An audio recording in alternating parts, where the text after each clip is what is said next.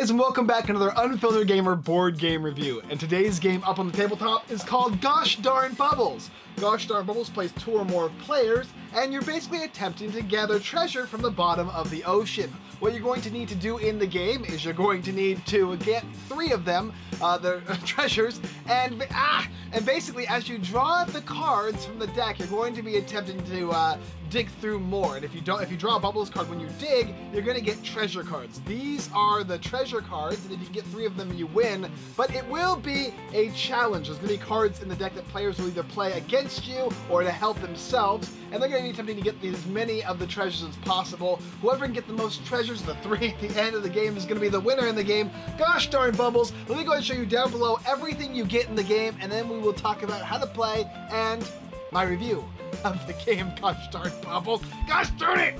Bubbles! So here we have the components for Gosh Darn Bubbles, and as you can see, it plays up to 4 players. Everybody's gonna get 3 cards from the shuffle deck of Gosh Darn Bubbles, and over here is the treasure pile. This is gonna be always away from the deck, the hand of the discard pile, and you're basically trying to gather 3 of them. And all you need to do is play Sunken Treasure Chests, draw from the top of the deck, and hope that you don't get bubbles. Bubbles do nothing and are no good, so you never want them.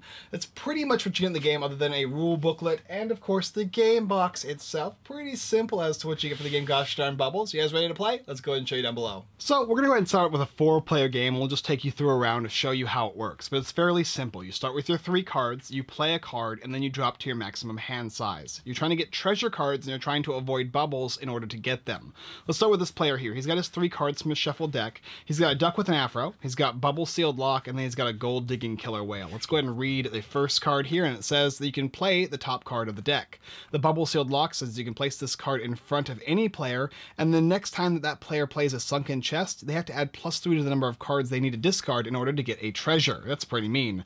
Then they have the gold digging killer shark, or killer whale. This says reveal the top 3 cards of the deck. If any sunken treasures are revealed, add them to your hand and discard the remaining cards. It's a pretty good card. We need sunken treasures in order to gain treasure, so we'll play that, and then we'll reveal the top 3 cards of the deck. Any of them sunken treasures? They're not. Oh, too bad. Discarding the remaining cards.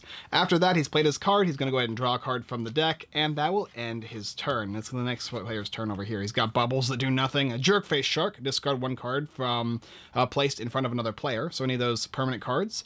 And then this one says place this card in front of another player, +1 of the number of treasures that player requires to win the game. So instead of 3, now they'll need 4. Let's play it on this guy over here. That's not going to help him whatsoever, and he'll draw a card to end his turn. The next player over here has a sunken chest. Let's go ahead and show you how those work. So I'll play one of these guys here, and I'm going to discard the top 3 cards of the deck. As long as no bubbles pop up, he's going to get a treasure card. So if those bubbles were to pop up, he would not get a treasure, but because they didn't pop up, he does. He'll draw a card to end his turn, and it's the next player's turn.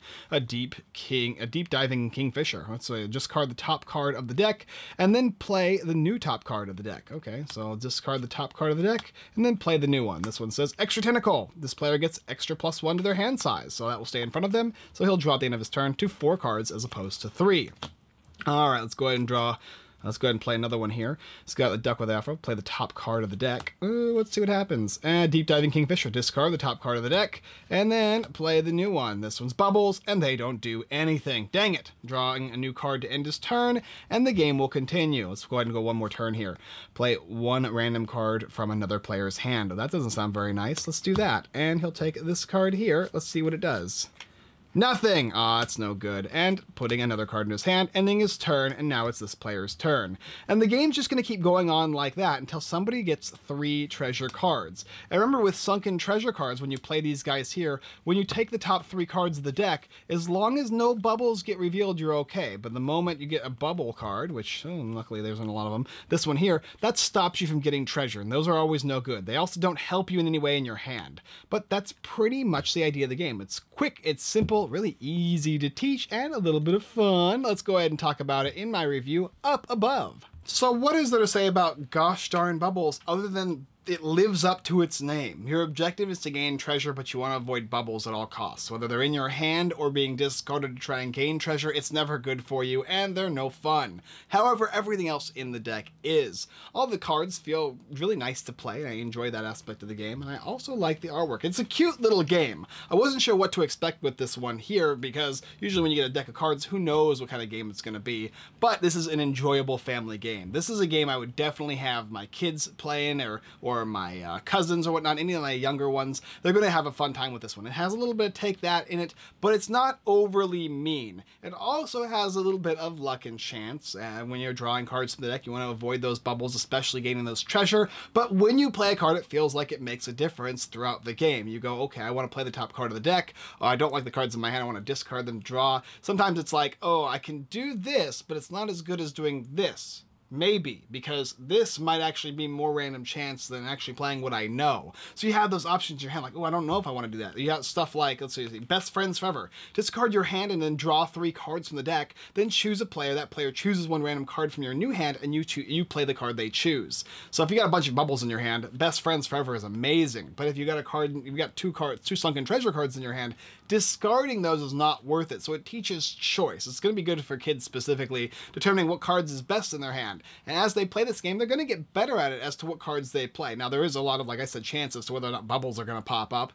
And it does that job, right? You're always going, ugh, bubbles! I do not want that in my hand. I do not want them when they flip. They're irritating. They bother me, which is kind of how I did the whole bubble machine, because it's literally what reminds me of this game when I am playing it, is avoiding those things at all costs. Whether I win or lose in this game, I have a good time, and I think that's a good message to send to kids as well. It's something I would definitely suggest taking a look at it. If you got little ones or a family game and you want to check out something that should be pretty fairly reasonably cost, has really good artwork, it's cute, it's fun. Gosh darn bubbles. I think 1 or 2 little critiques I would have is I'd actually like to see the artwork, a full cover artwork for this stuff, as opposed to having it cut off in the different little portions. I'd like to have the treasure chest all the way around and the bubbles all the way around. Especially bubbles, I don't do anything anyway, so I just like to see a card that just shows bubbles on it instead of this specific layout. The layouts are just kind of meh to me, but everything else is enjoyable. I like this game. Check out Gosh Darn Bubbles down below in the description if it's something for you. Alright guys, thanks for watching another Unfiltered Gamer board game review. If you like this video, go and check out the rest of our videos here on YouTube. Like, subscribe, and comment, as well as taking a look at Gosh Darn Bubbles